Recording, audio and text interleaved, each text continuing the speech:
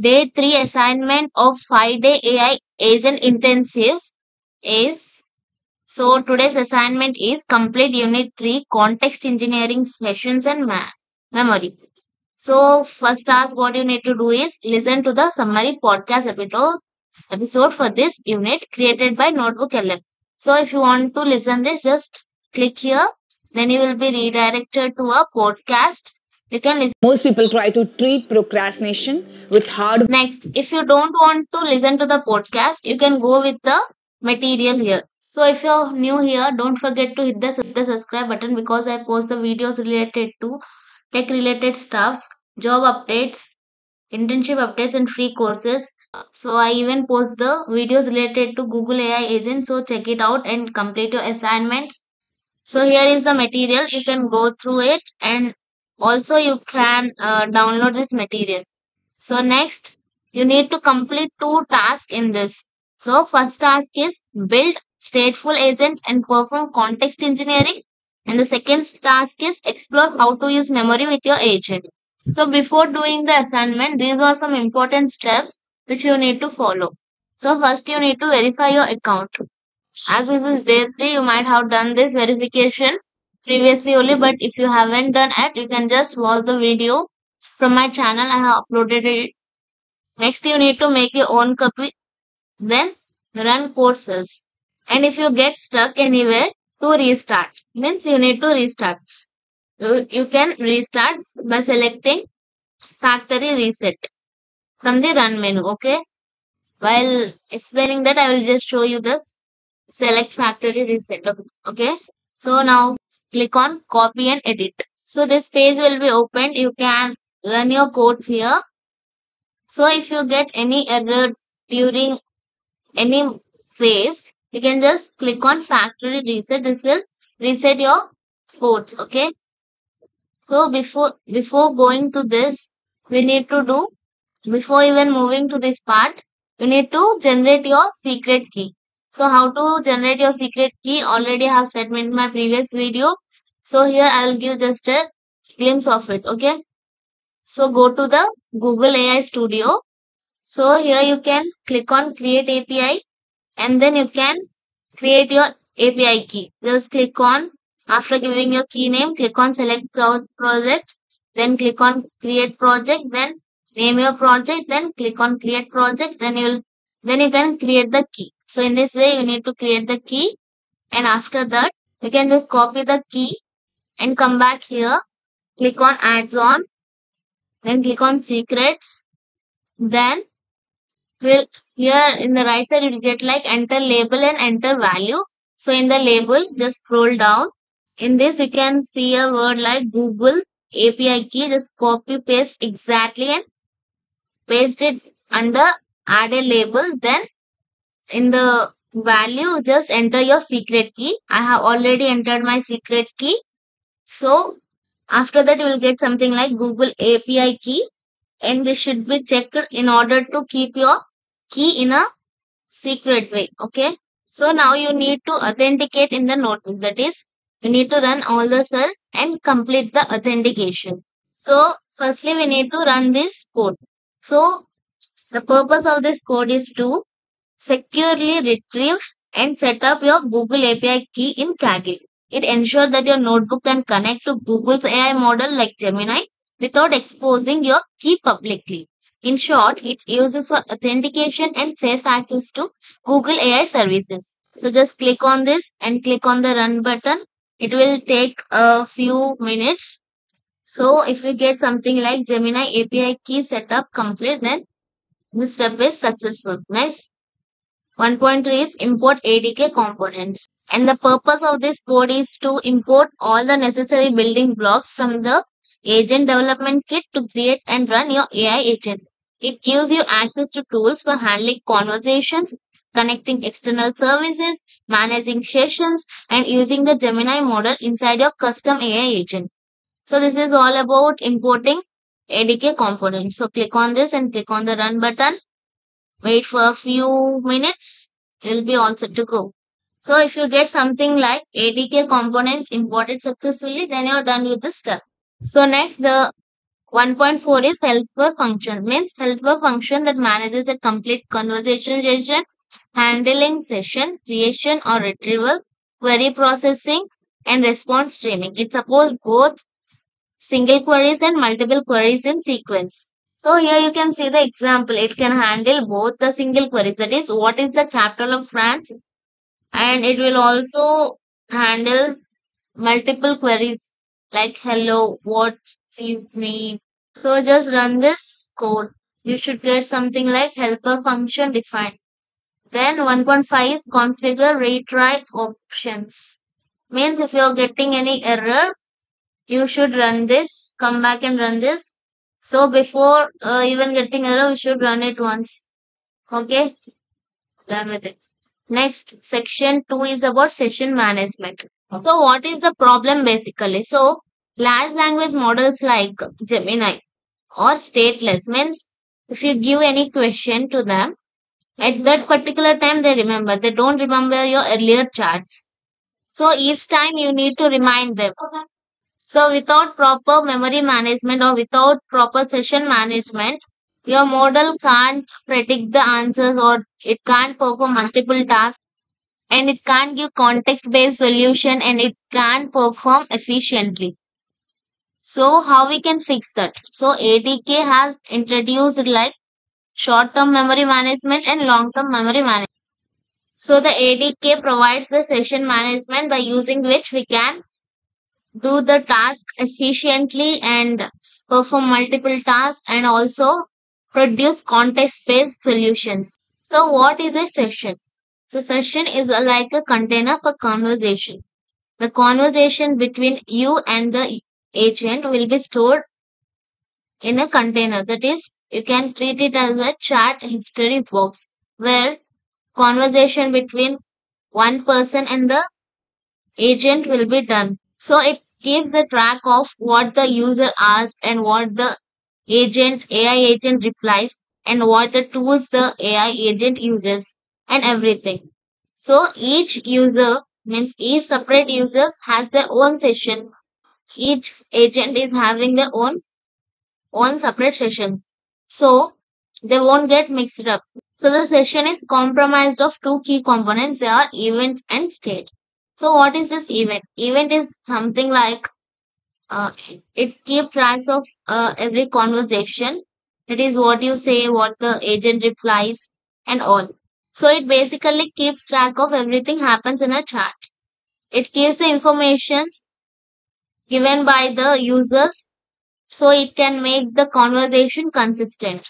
So here you can see session has two main components, that is events and state.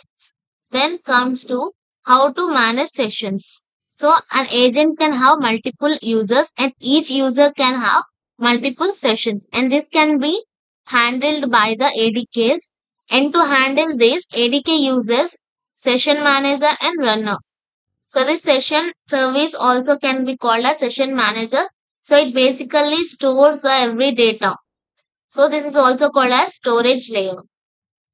And the next one is runner, which manages the flow of information between user and agent, automatically maintains conversation history, handles the context engineering. So you can think this like a session as a notebook and events as the individual notes in that page, and session service as the cabinet for storing that notebooks, and runner as the assistant to maintain that. So now let's implement our first stateful agent. So what is a stateful agent means that can remember and have constructive conversations. So let's start. Just run this. So we got an error here. So how to rectify this? Go back to the configure option. Here you can find it. Just run this. So as I stopped editing this for some time, so I think I'm getting this error. So in that case, what you should do is just do factory reset. So in that case, what you should do is click on the three dots, click on restart and clear cell outputs. Then start from the beginning. Start running from this code. Okay. So see, after restarting, I have ran all the previous codes. Now I ran this code, then I got stateful agent initialized, application default, user default using in-memory session service. So now let's test our stateful agent. So click on the run button. So see. So what the user give, hi, I am Sam. What is the capital of United States? Gemini. Hi Sam, the capital of United States is Washington. Next again, hello. What is my name? Then Gemini reply, you told me your name is Sam. When we use ADK, we'll get this kind of output. That is, we will get the previous outputs also. Means it will remember what we had the conversation earlier. But without using the ADK, it won't show the past actions like what you chatted earlier or what you had the conversation earlier. Like if you say your name again, you ask what is my name, it can't reply. So when you use the ADK, it will store the previous data and it will give the outputs. Okay. Success. The agent remembered your name because both queries were part of the same session. The runner automatically maintained the conversation history. But there's a catch. In-memory session service is temporary. Once the application stops, all conversation history is lost. So they're telling here we have used in-memory service, right? Session service, right? So it is a temporary. So once the application will be stopped, all the conversation will be lost. Testing the agent's forgetfulness. So checking like if the application is stopping, whether the AI agent is able to give the answer or not. To check that, you need to restart the kernel. Just click here and you can just click on restart and clear all cell outputs. After that, run all the previous cells in this notebook except the run session in 2.5. So except this, you can run all the previous cells. So now run the below. After running the previous cell, run this below cell. You will see the agent doesn't remember anything from the previous conversation. Okay, you just try this. Okay. So the problem session information is not persistent. Meaningful conversations are lost. Not persistent means so the meaningful conversations are lost here. Persistent means while this is advantageous in testing environments, so this will be advantage in testing environments. In the real world, a user should be able to refer from past and resume conversation. To achieve this, we must persist information. So the section C is about section 3 is about persistent session with database session service. So in memory session service, it is great for prototyping. Real world application need conversation to survive restarts, crashes, and deployments. Let's level up to persistent storage. Choosing the right session service. ADK provides different session service implementation for different needs. In memory session service is used in development and testing, lost on restart, best for quick prototypes. Database session service, self managed apps, service restart, small to medium apps. Agent engine solution, production on GCP, fully managed enterprise scale. So we are using in-memory session service. Then if we restart our kernel, it will be lost. The conversation will be lost. But if you are using database session service, the service restarts. Like it is useful in small to medium app. And here it is fully managed. Now let's see how to implement persistent solution. Like we'll deal with the database session service here. Just run this code. You should select upgraded to persistent solution. Database, my agent session will survive, restart. So now let's test this. So run this. So here what user will be saying, name, capital of this, capital of United States. So it will answer. So see, it remembers. Here you can see it remembers as it did in the in-memory session. So the next part is optional. To test this, that is database session, right? To test that, you need to run this. So what you need to do is repeat the test again, but this time let's stop this kernel notebook kernel and restart again. So here you need to stop the kernel notebook and restart it again. Then run all the previous cell in the notebook except the previous session 3.3. Except this, run all the cells, and after that run the below cell with the same session ID. Okay, after that you can run this So what you'll get the output is, see, when you run this, so you will ask a question. Capital of India is New Delhi. Again, what is my name? Your name is Sam. So see, it is remembering the previous data which you have asked here, even though you have stopped the kernel. So this is the use of database session. So now let's verify that the session data is isolated. To verify that, you can just run this code. So these will be private, right? If you run with a different session ID, then when you ask the question, it don't access to your personal info. Next, how are the events stored in the database?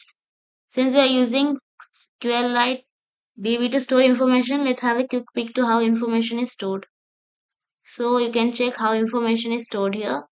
So click this, you run this, you can see in this way the information will be stored here. Now let's go with the section 4, that is context compaction. So you can go with the diagram or the flowchart. So next create an app for the agent. Just run this code. So here is just a warning that you can ignore it. Then even though you run that, it won't fix, so because it is a warning. So next go with running the demo, run the code, then go with verifying compaction, run the code,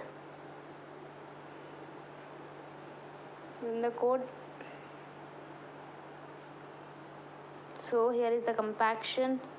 Let's go with what you have accomplished. In the similar way, run all other codes. Creating an agent with session talk, testing sessions with state in action. Just ignore the warnings. Session state isolation, cross session start sharing, and go with all. Then you're all set to go. So in this video I just explained about 3A. In next video I'll explain about 3B, so stay tuned.